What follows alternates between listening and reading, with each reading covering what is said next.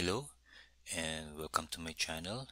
Today I'm going to show to you my impression, or say to you my impression with regards to installing Fedora 33 in MacBook mid 2012 MacBook Pro laptop. Okay, so here is now the Fedora 33 being installed in my system. Okay, as all the commands I have already, all the keys I already configured them. So here it is. It's quite fast, it's quite good, and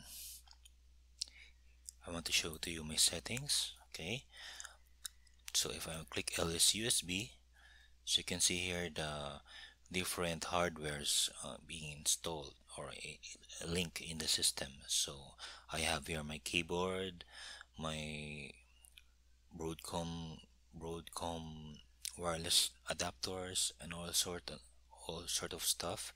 You can see here the Apple incorporated FaceTime and everything. Okay, I also attach my headset for this recording and some of this stuff. Okay, so it's very good, it's very fast, and I'm very well satisfied in using this Linux distribution, and it's quite easy to use actually.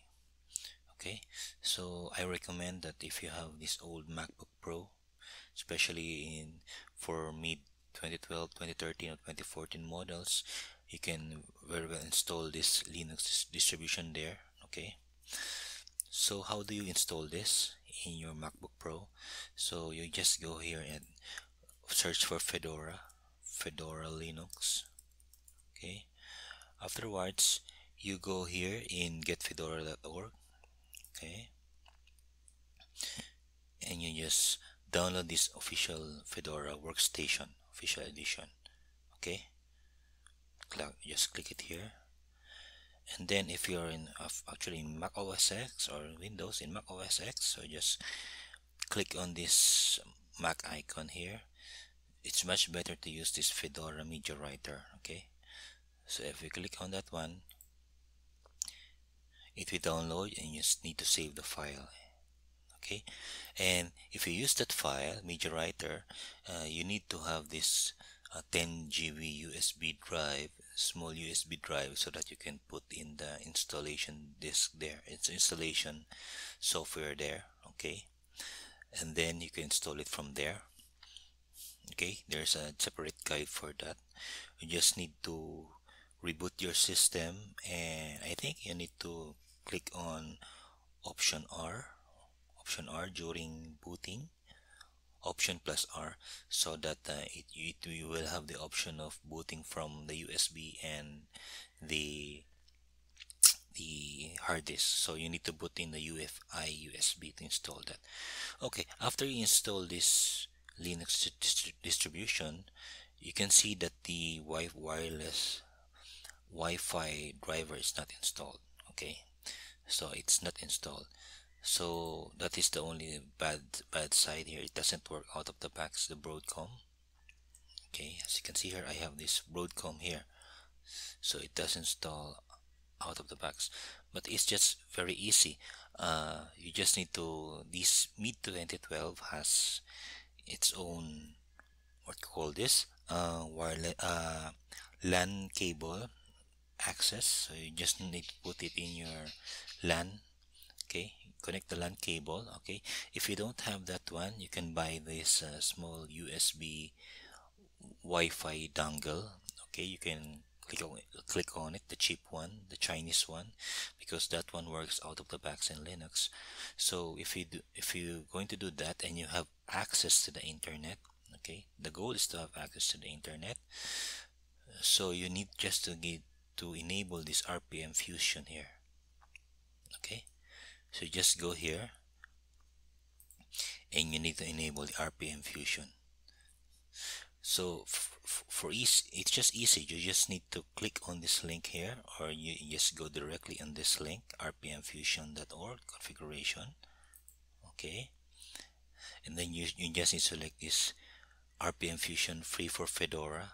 Okay, click this one, and if you click this one, you just need to click OK and OK, and it will install this free RPM Fusion. And then afterwards you need to install this another one, non-free. Okay, as soon as you assume, let us assume that you already installed this too.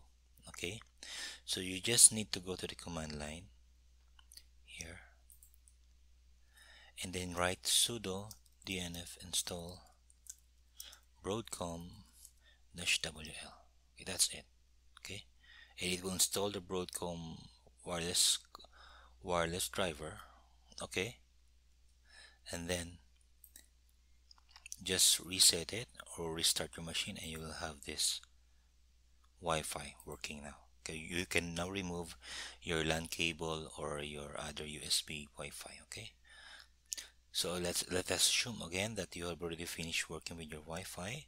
The other one are the keyboard bindings. Okay, so if you want to install the keyboard bindings, because I need to do this, I need to activate these two binding keyboard here, this binding and this one. Okay, these two bindings here. So in order for you to do that, you need to go first to settings. Okay, click on the settings here, and you can find here the settings here. Okay, and then you go to keyboard, and then you can see here below, you just browse below, you can find here the show all applications. You click it here and show all the activities overview. You click it here. Okay, they show all applications. You just click it and then you click on the keyboard, which is this one here.